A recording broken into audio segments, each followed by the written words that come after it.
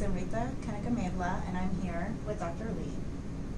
And I'm Dr. Andy Lee. I'm the chairman of ophthalmology here at the Plantin Eye Institute and the neuro-ophthalmologist here at Houston Methodist Hospital. We're going to ask Dr. Lee a few questions so we can get to know him for his YouTube channel. So why did you create this YouTube channel? Actually, it was the learners that decided to start the YouTube channel. I'm kind of more of an old school guy. I like giving lectures. I like traveling around the country and delivering those lectures in person. However, it's clear to me that social media is a new and exciting platform for delivering this information, and that the learners of today want small sound bites. They don't want to have an entire 1-hour lecture. They want to have a 5-minute thing they can get in and get out.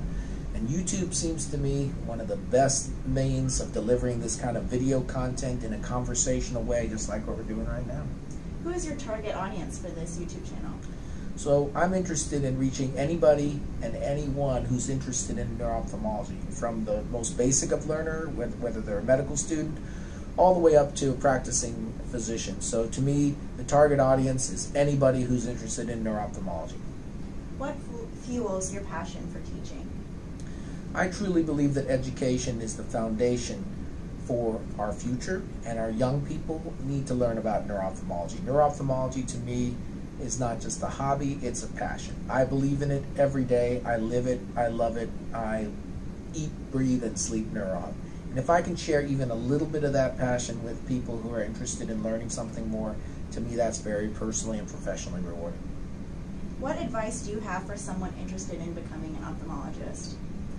So becoming an ophthalmologist and becoming a neuro-ophthalmologist are challenging choices because it's so competitive.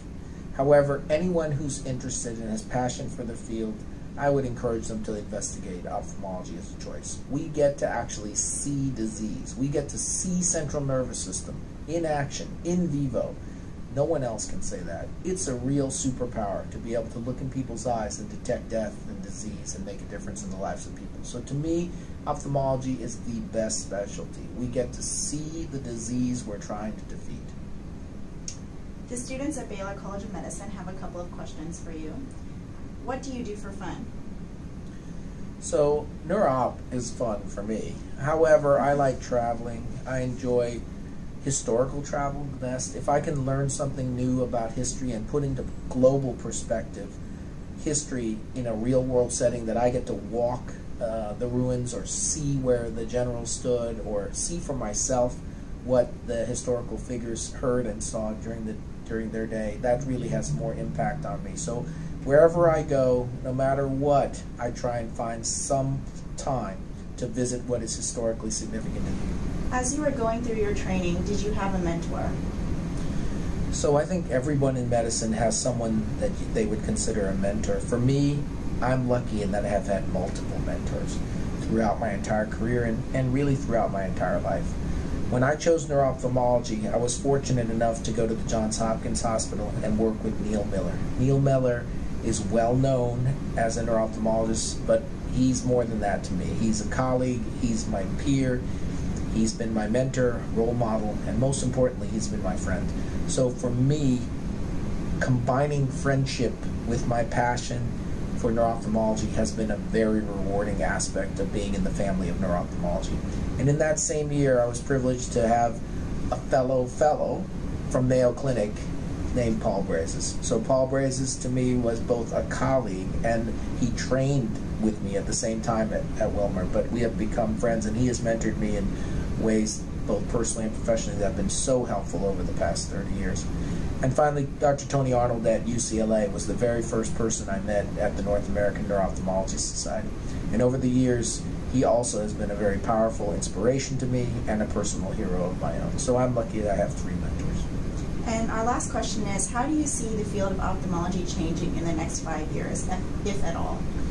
So ophthalmology is a high-tech field. So we are so blessed in ophthalmology that we have had the development of optical coherence tomography, OCT, and new innovations in OCT and in imaging have allowed us to see at the micron level. So we're not just dependent on our own eyes for seeing what the problem is, we can use machine eyes to see what the problem is. And machine learning and artificial intelligence will allow us to sift through way more data and way more imaging data than we could ever process ourselves with just our own human minds. And what that's going to allow us to do is spend less time on looking and more time on determining decisions and thinking about what the problem is and solving those problems. And if we can get the machines to take over some of the heavy lifting on the looking part, I think we'll be able to find a lot more stuff. Thank you so much for sitting down with us, Dr. Lee, and thank you to all of Dr. Lee's viewers. If you would like to get the latest updates on the videos that he posts weekly, please be sure to subscribe. And thanks a lot for having me.